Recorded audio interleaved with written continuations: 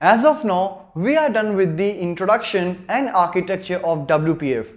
Now, before getting started with the implementation, let's see some features of XAML which we are going to use as a designing language with WPF.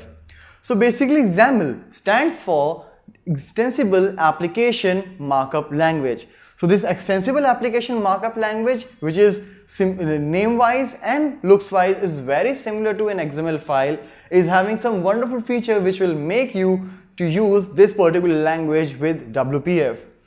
It is a simple and declarative language based on XML.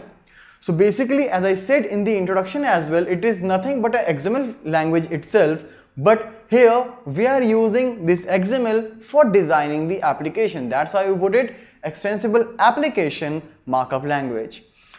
It will provide you an easy way to initiate or to create the set of properties, controls in a hierarchical way. Alright. So as here we are putting the tag, so maybe you will get something called a Windows tag, then inside you will put a container control like grid stack panel, and then inside that you will put something called button, maybe inside button you put an image and anything like that. Alright. So basically what we are doing here, whatever the designing, whatever the implementation we will make, that will all be done in a hierarchical manner. So all the objects and the properties of those particular objects will be set here in hierarchical way through XAML itself. So this XAML is used here to create the or to design the graphical user interface. And this XAML file, whatever the designing you are making, at the end, those particular designings are a valid XML file. All the XML files are not XAML, but all the valid XAML files are a valid XML files. Alright. So, along with that, let's see some more things. XAML is just another simple and easy way to design UI elements as we know it very well now. Alright. XAML is an option. Alright. It's optional, it's not mandatory. Like, it's not like if you want to work with WPF, you will have to go through XML or XAML, right? But here it is the heart. Why it's called heart? Because all the wonderful features will be achieved through this XAML itself. If you don't want, you can continue using C# and at the runtime you can also add or remove the controls from your user interface, but that will not be a great idea as you will be missing some of the wonderful features like putting the storyboarding at the designing time or the 3D graphics.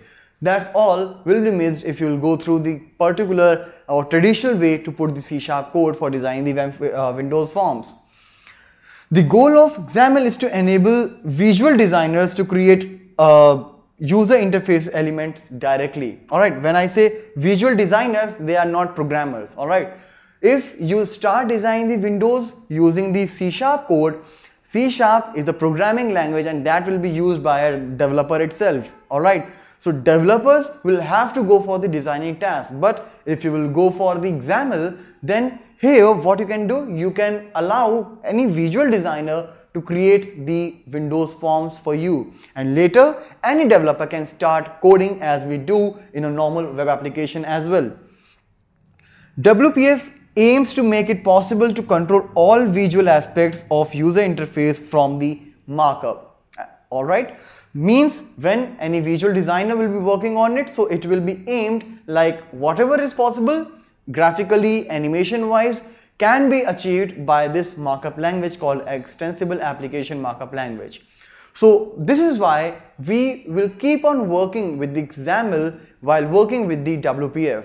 So in the next video, what we are going to do, first we will see how to install the Visual Studio, the required IDE for working with the WPF, and then from the next video after that, we will start implementing the different components of WPF.